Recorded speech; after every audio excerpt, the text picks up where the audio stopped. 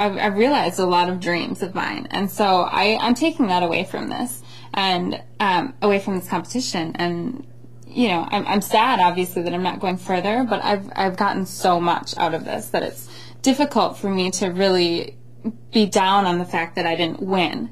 You know, and I think the most emotional part for me is that that's what I thought week to week. I'm like, great, I get to do another photo shoot. I'm that much closer to having the title of America's Next Top Model or winning the $100,000 contract. It was, I get to do another photo shoot, I get to work more. And I think the most emotional part for me will be missing the girls, because we are like a family, and so that will be hard.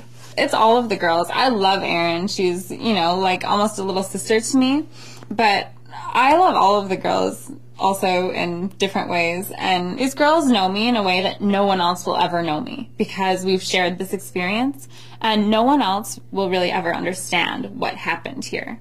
And so I have that bond with them that can't really ever be broken. Each girl in this competition has something that they're really bringing, and I have that. I just wasn't able to present it in such a way that the judges could see it, so that's my regret. As far as my photos go and the work that I've done here, I'm really proud to have been a part of that.